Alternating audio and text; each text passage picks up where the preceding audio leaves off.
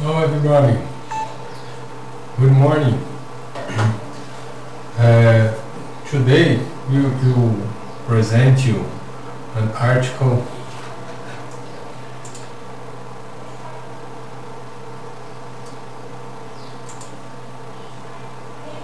a case report, deep brain stimulation of the Nucleus Basalis de Meynert for advanced Alzheimer disease.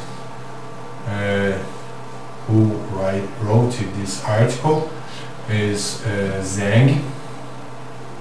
He is from China.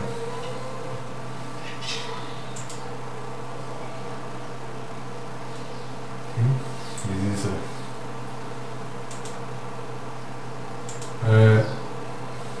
Alzheimer disease is a neurodegenerative disease.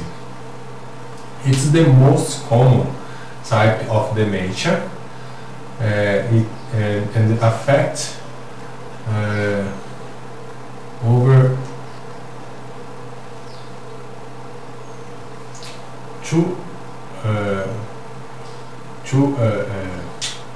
24 million people worldwide, a number expected to quadruple by 2050. Patients with advanced Alzheimer's disease experience cognitive impairment and physical disability in their life.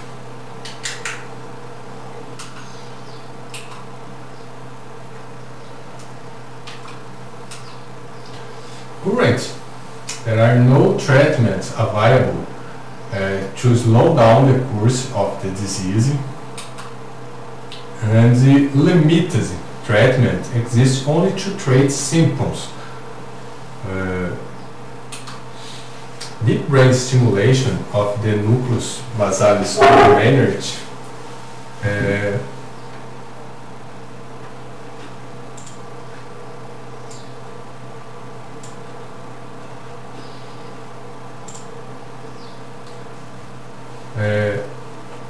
has been reported to improve cognitive function in individuals with Alzheimer's disease. The degeneration of cholinergic neurons is one of the most important pathological features of Alzheimer's disease, and the increasing brain acetylcholine with acetylcholinesterase inhibitors can improve overall abilities and cognitive function in Alzheimer's disease patients. The Nucleus Basalis of Meynert, located in the basal forebrain, is the primary source for cholinergic innervation to the neocortex and amygdala. Nucleus Basalis of Meynert can be subdivided into 6 regions: anteromedial, anterolateral, anterointermediate, intermedio dorsal, intermedio ventral, and posterior. Okay. Increasing Nucleus Basalis of Meynert deep brain stimulation has been used to treat patients with Alzheimer's disease. It was first performed in patients with Alzheimer's disease during 1998, with positive effects on ipsilateral cerebral metabolism using positron emission tomography assessment. Who et al. Described report the outcomes of 6 patients with Alzheimer's disease who were treated with bilateral low-frequency DBS that target intermedio dorsal, intermedio ventral, and posterior Nucleus Basalis areas. In their report, patients were considered responders with either improvements or no change in cognition during 2-month follow-ups. No severe or unexpected side effects were observed. They suggest that DBS might slightly improve or stabilize symptoms in some Alzheimer's disease patients. However, they argue that beneficial effects of Nucleus Basalis of Meynert DBS were more apparent in younger and lesser affected patients, and most DBS studies have only focused on mild to moderate disease in Alzheimer's disease patients. In severe affected patients who urgently needed cognitive improvement, the effects of DBS remain unknown. Description. The patients which this study will report is an 8 years old right-handed male presented at our hospital, their hospital. It's not mine. I don't work there. I just present you this article. With a 4 years decline in episodic memory and major cognitive deterioration for half a year. In the 4 years prior to presentation, the patient had gradually begun to show a decline in memory, hesitant speech, and impaired organizational skills. He was first diagnosed with Alzheimer's disease at another hospital and treated with donepezil 5 mg a day. His symptoms remained tolerable until 3 years later, when he could no longer perform independent daily living activities. 6 months prior,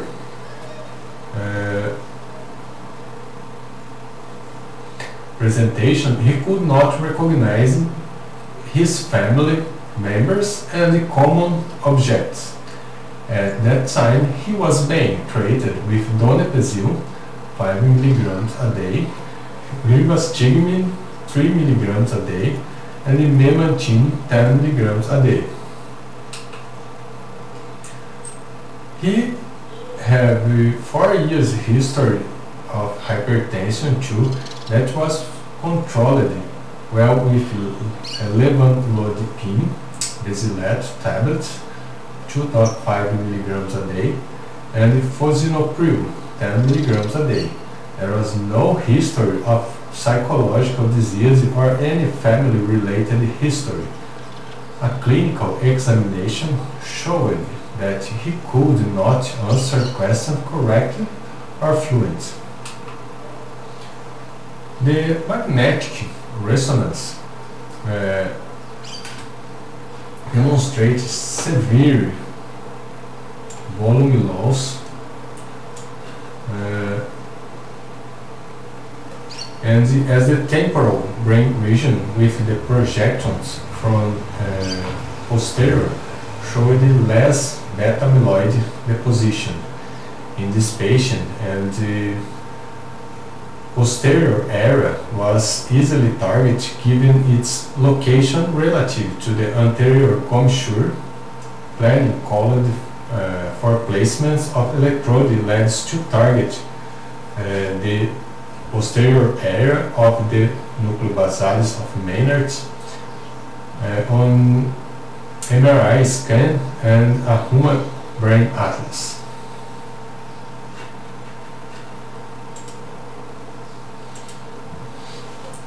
The PET scan showed that beta amyloid was widely deposited throughout the whole brain, with the dorsal cortex having more beta amyloid than the medial temporal lobe, and indicates the end stage of Alzheimer's disease according to the Braak staging.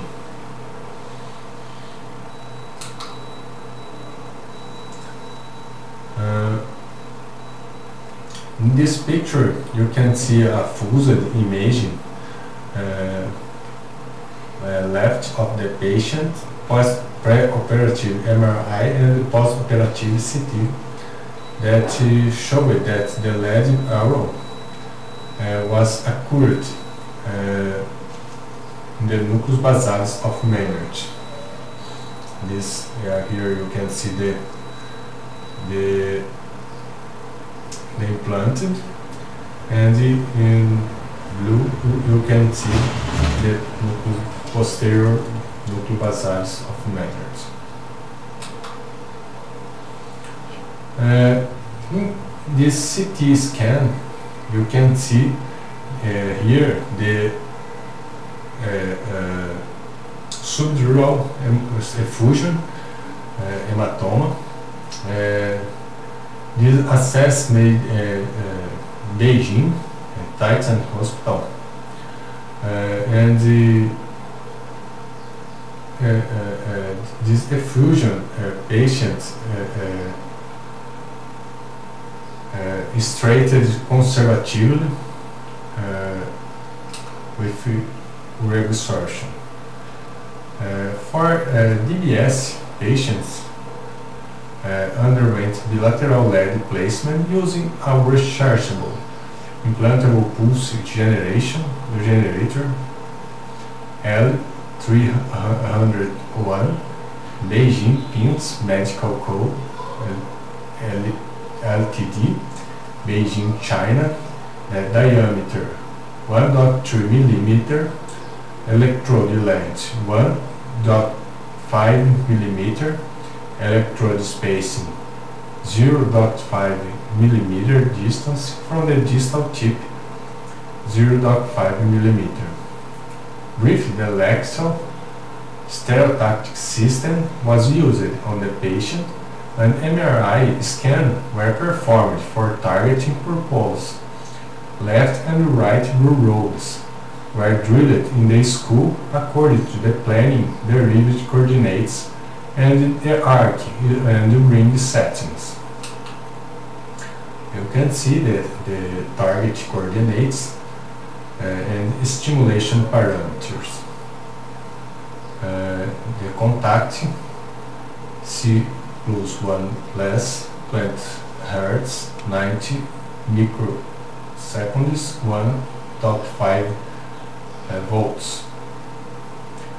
In left hemisphere, the same, the different parameters, less 23.5, but the same stimulating settings. DBS stimulation began 1 month after surgery using a monopolar protocol based on previous studies. Turnbull et al., Schmidt et al., and the clinical imaging results we used monopolar stimulation from the bottom contact. 1 less 5 less product model 106R pins in China for this patient. The stimulus frequency and pulse, which were maintained at 20 Hz and 90 microseconds, respectively, and the starting voltage of 1 volt was gradually increased to 1.5 volts. They had a complication of the subdural effusion, subdural hematoma, and the other complication, they had hypothermia. As a result, to avoid temperature fluctuation, the stimulation parameters of the 1.5 volts, 20 Hz and 90 microseconds were set and maintained for the patient. The outcomes included the baseline. At the baseline, this patient had severe dementia indicated by a clinical dementia rate of 3.0 points. After 10 weeks of nucleus basalis Meynert stimulation, cognitive evaluation were also conducted compared to the baseline assessment.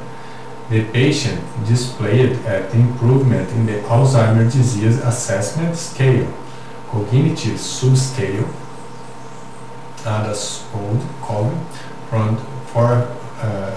43 to 33 points, with change in word recall, 1 less point reduction, naming objects and fingers 1 less point reduction, naming objects and finger 1 less point reduction, commands 2 less point reduction, constructional apparatus 2 less point reduction, ideational apparatus 2 less point reduction, word recognition task 3 less point reduction, and remembering test instruction 1 less point increase, suggesting a significant improvement with Nucleus Basalis of Meynert deep brain stimulation in the short term. You can see the tests in the outcomes before or in the baseline and after stimulation, and you can see that he complete a circle. She increased his results, his skills to draw, and the scales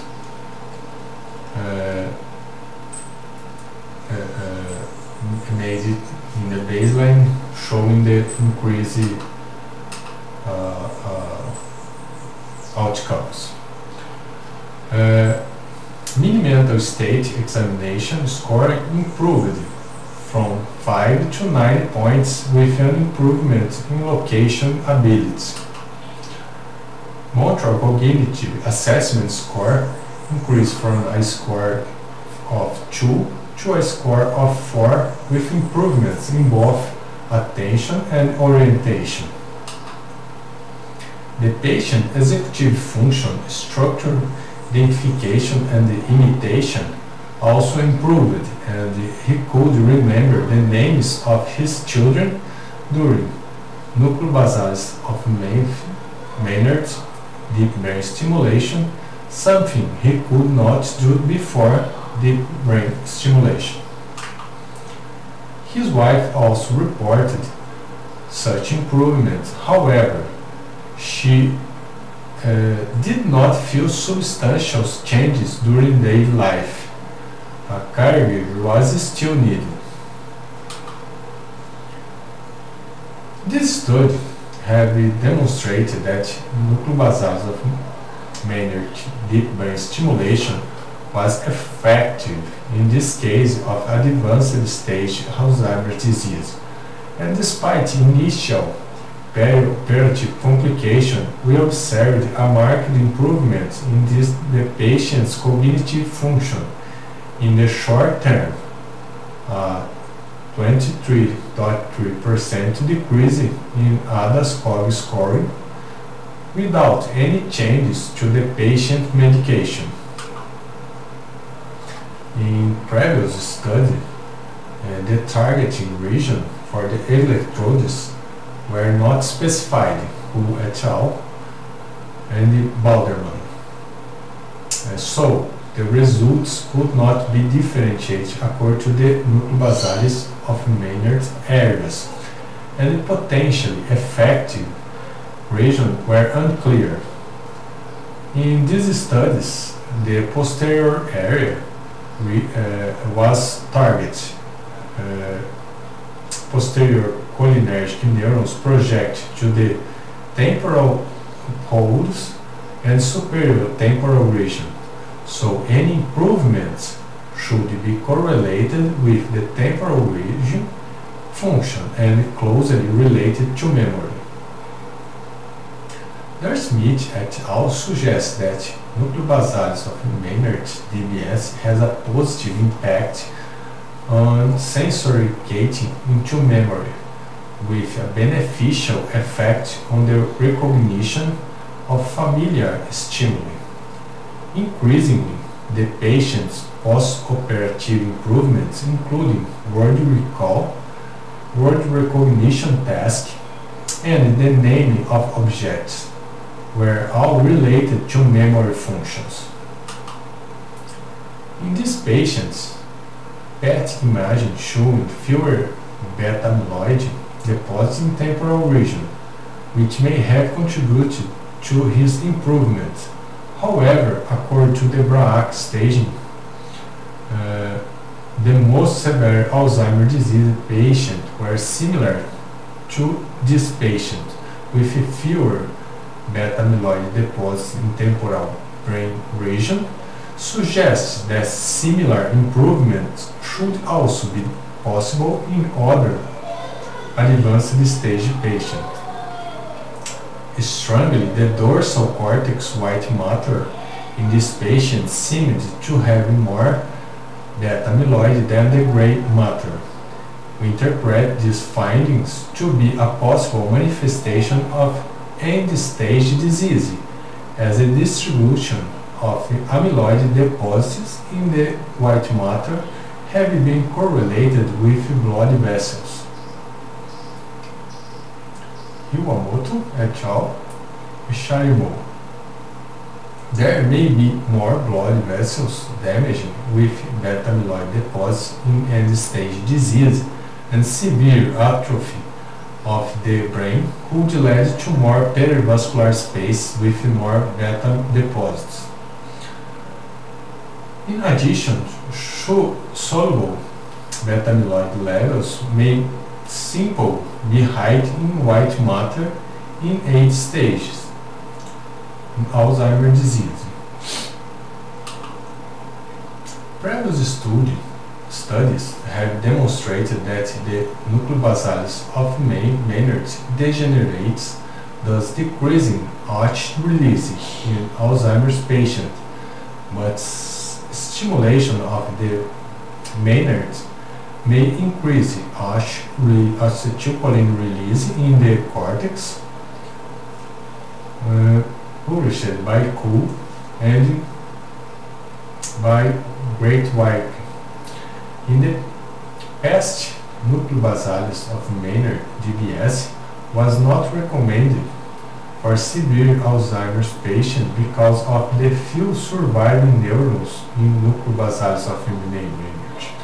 However, the current study suggests that NBM-DBS might increase acetylcholine release and improve cognitive function, even in patients with severely compromised NBMs. The posterior and Nucleus Basalis of Meynert area group of neurons is considered to suffer the most severe loss of cholinergic cells in Alzheimer's patients, but these patients, the results demonstrate that DBS stimulation of the posterior region was still efficacious, although we cannot exclude the possibility of anatomical individuality for this patient. The complication subdural fusion after the leg implantation possibly related to advanced age and severe brain atrophy. Overall, subdural effusion have been reported to be higher in many occur as a result of subdural manipulation. Although post-operative subdural effusion did occur, the patient did recover from them. As thermoregulatory disorders occurred in this patient during the initiation of stimulation and with adjustments of stimulation parameters, and pathological markers of Alzheimer's have been found in the hypothalamus, which could account for the thermoregulatory dysfunction. And the stimulation of the NBM may have made it worse, with severe brain atrophy. The distance between the NBM and the hypothalamus is reduced and increases the likelihood of aberrant stimulation effects in the hypothalamus. Another possible explanation is that an increase of acetylcholine due to NBM-DBS stimulation may have affected cold sensors, leading to a change in body temperature. Based on the temperature data for this patient, we postulate that neurostimulation initiation. Limitation. As Shu and Ponce 2018 argued, the choice of stimulation parameters of NBM-DBS has been somewhat arbitrarily derived from animal models. Varying stimulation settings may significantly impact the biological effects of therapy. We chose stimulation parameters just according to the study by Ku et al. These might not be the most effective parameters. Variable parameters should be tested in future studies. In this study, only one Alzheimer's disease patient with severe disease was treated with NBM-DBS, so generalized conclusion cannot be drawn. Besides, it is a pity that postoperative PET, which is a powerful tool to show metabolic changes and to elucidate the mechanism of cognitive changes after NBM-DBS, was not implemented on this patient.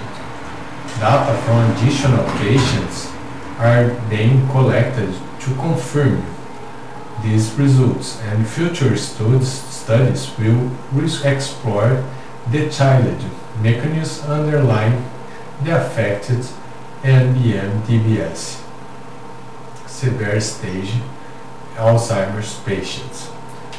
Okay, it's all for today. Thank you very much.